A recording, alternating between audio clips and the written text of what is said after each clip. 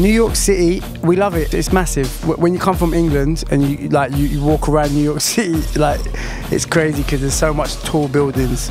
But it's an amazing city, man. You know, a lot of music's come from here that's inspired us. So it's great to be back. The crowd here are wicked, man. The reception we've had after our shows has been like some of the best.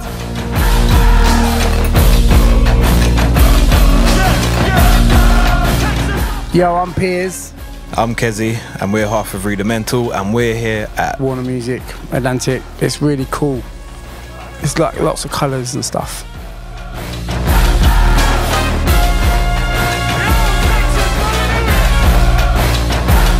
Rudimentals is made up of 4 people, and we're all musicians and producers and songwriters at heart.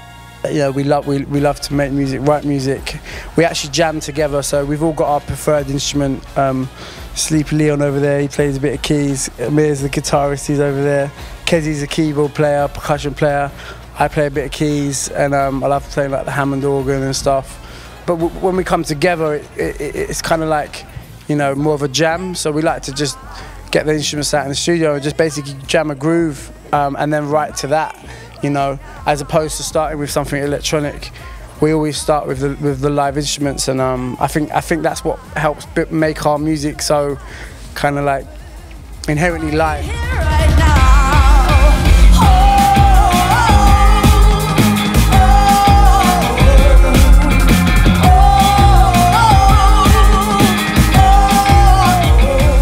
We've learned a lot off each other at the same time. When we first started out, some of us had strengths in certain areas. For example, one of us might have been better at sort of finishing the track production-wise, and one of us might have been better at starting ideas. And I think after the last 4 years of us sort of touring the world and being in the studio together, we've all learned off each other, and now we sort of share out all these different roles, and we all chip in with everything now a lot more. Now Kesi's growing a beard because I've got a beard, you know. Well, you do though, you share skills, and that's the greatest thing about being in a band. Not just beards, you share actual skills as well. So we wrote a song called We the Generation. The lyrics on that song were a lot about sort of believing in your own sound and your own beliefs and music, you know, and just expressing creativity without worrying about what you're meant to do or how you're meant to be, or like what type of music you should make, you know.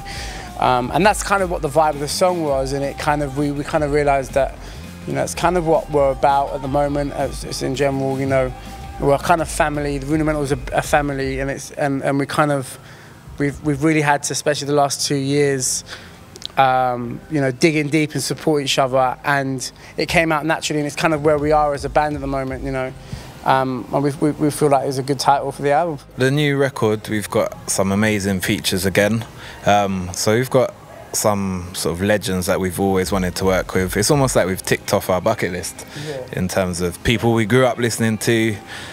So we've got features from people like Dizzy Rascal, who is big fans of as youngsters, and then we've got George Clinton on the record.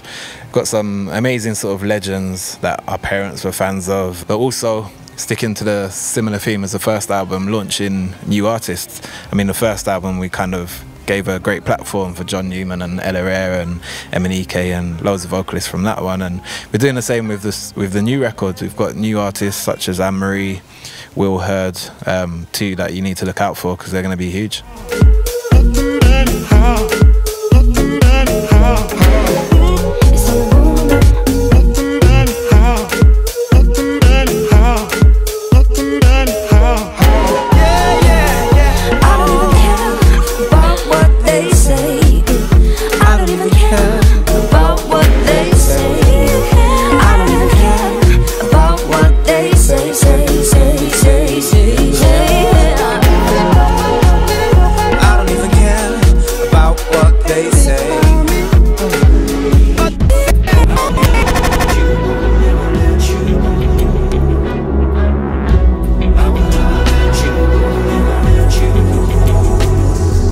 Never Let You Go. It's a song we wrote with the singer Foy Vance. He's a singer-songwriter. Yeah. His folk stuff is amazing as well. It's so good.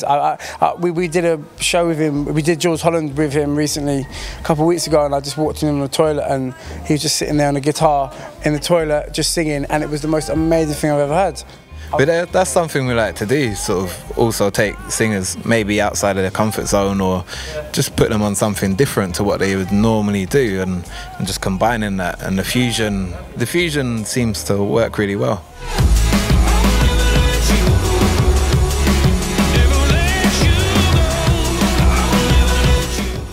It was one of those tracks when we made it, we were just like, yeah, this is, you know, this has got that kind of positive, feel-good vibe, yeah, for the festivals. This is going to work.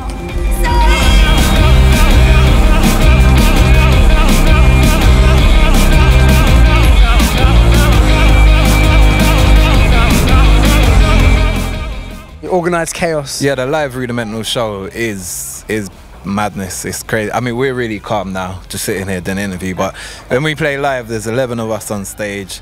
We're all great friends. We kind of all grew up together from childhood, so when we come on stage, the energy is crazy, and it's something special. We love performing live.